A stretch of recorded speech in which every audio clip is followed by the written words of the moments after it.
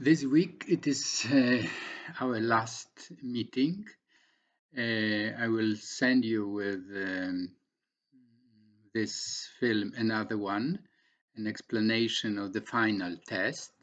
As you already know, only those of you who did not ask questions during the semester for different reasons have to pass this exam. Those who ask one or two or three only also probably will prefer to pass this final test. But those of you who have asked four, five, or more questions, I guess, will decide not to write the final test because you will get, if four questions, you will get four. If five and more, you will get five.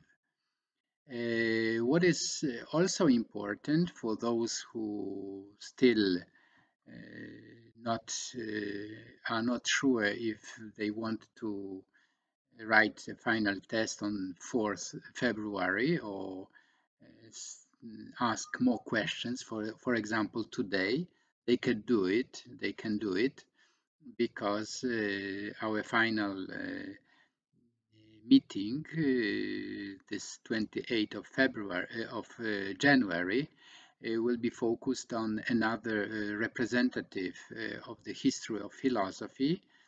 And of course, I will leave you time for questions. We will start 15 minutes earlier, so not as usual during this semester 10:30, but 10:15, in order that you can fulfill evaluation forms, which is quite easy, but to have the time to do it, I decided, as our staff of directors suggested us, to encourage you, first of all, to do it, and I will do it also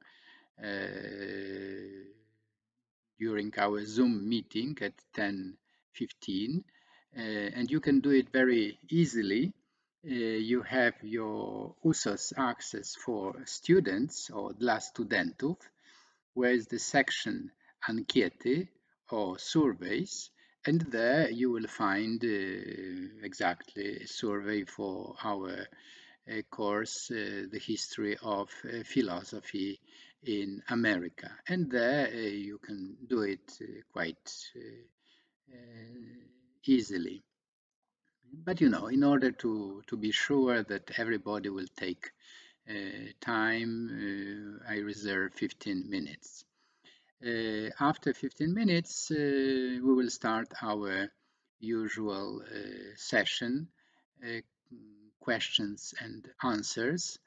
And I hope that I will be able to answer, if not all, the most pertinent to the final meeting questions.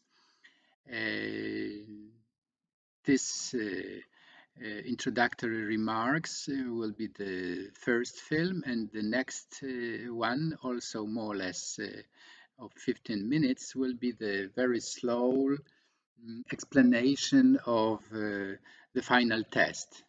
I will read all 10 questions, and of course I will not answer everything because it will be useless. You have to think about, you have to consider, to take your time, etc., etc. But it is relatively easy. It's not very complicated, and you will see it.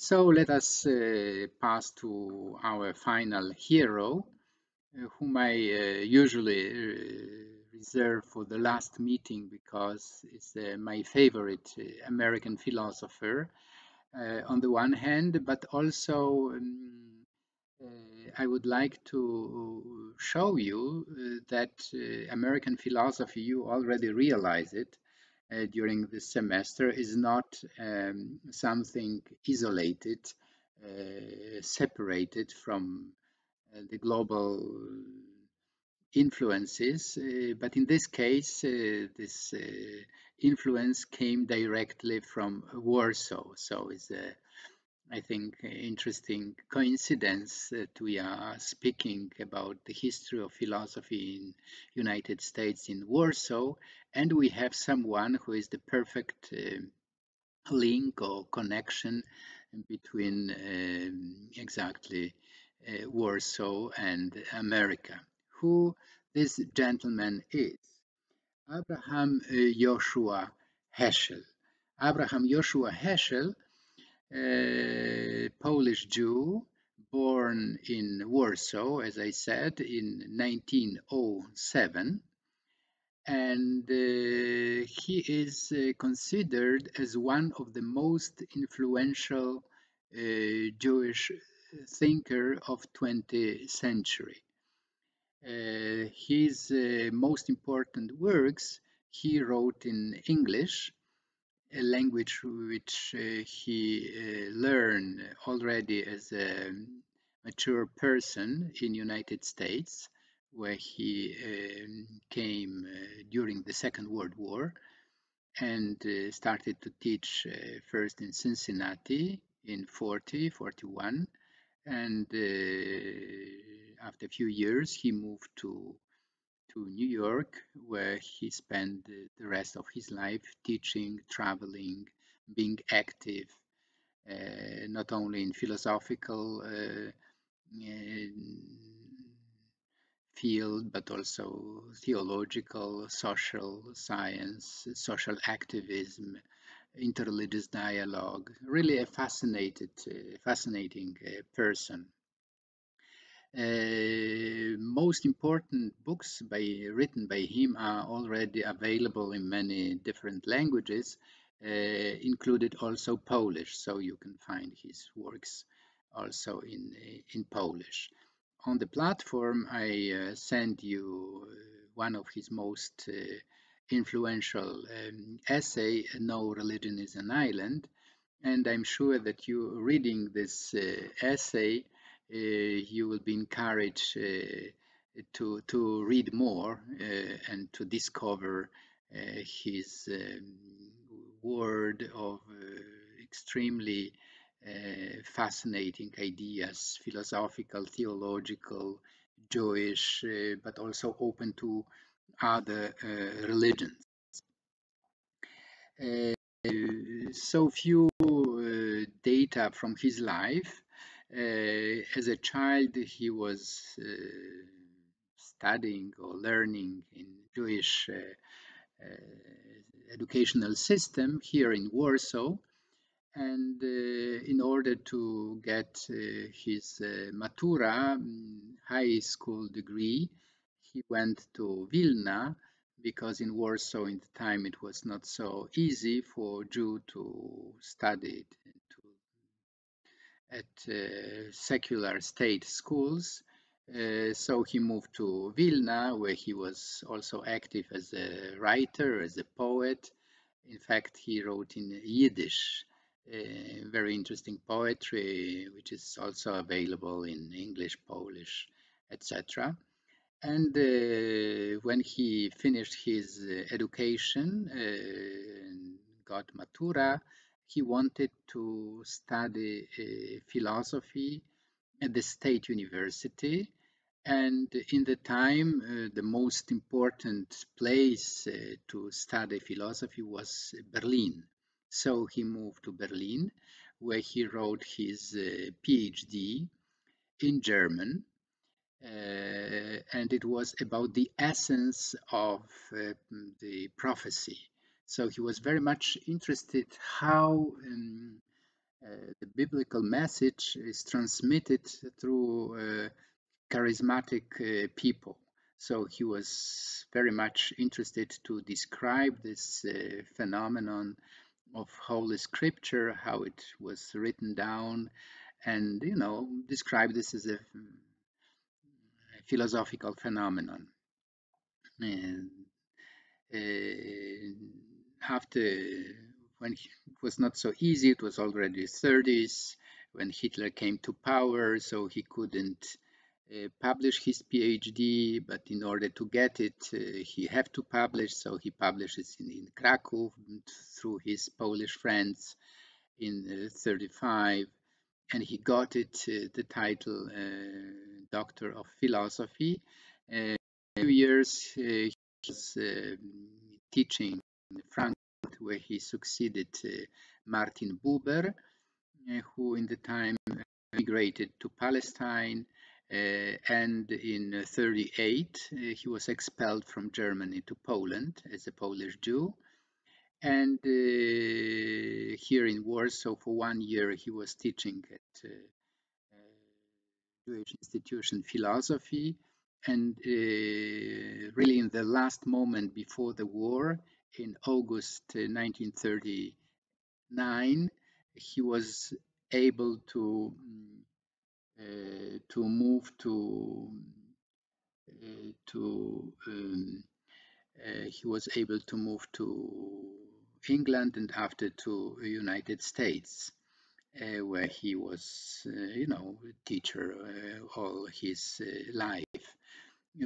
Well, this is important because during the war here in Warsaw, as you know, 300 Jews were living, and almost all were murdered during the war in the Holocaust, and almost entire family of Heschel was murdered here in Warsaw or in Treblinka. I mention it because this fact was not so present in his philosophy. His philosophy is extremely optimistic. He wrote about the search of God in the human mind or in the history.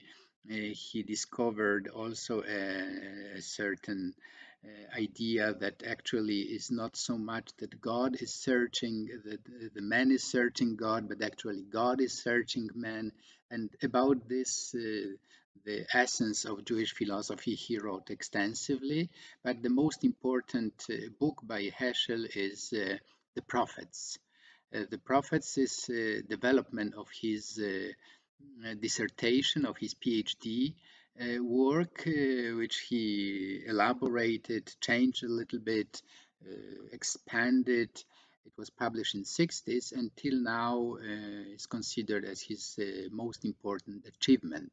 So he was focused on Jewish tradition as a prophetic tradition. And I think this is the reason why he was so also interesting for for Christian philosophers. And indeed, he is considered as one of the most influential Jewish thinker who shaped Jewish-Christian dialogue in not only in America, but in also in Israel, in Poland, and so on. And I would like also to mention his internal to his academic work activities. First, he was very close connected with Martin Luther King. So for you as American students and experts in American field, please remember that fight for human rights, for rights to vote, which is the main topic of Martin Luther King activities. Many religious leaders, not only from Christian religion, but also from Jewish, joined him. And in fact, is the iconic picture of Martin Luther King marching together with Heschel in March 1965, so-called Selma Montgomery March, and there was Heschel. And another iconic picture is Heschel with the Pope VI, and it is at the end of the Vatican Second Council, which changed radically the attitude of Christians toward Jews, and Heschel contributed also to this declaration Nostra Aetate. So I hope you will read No Religion is an Island, and you will have a lot of questions for me during our last questions and answers session.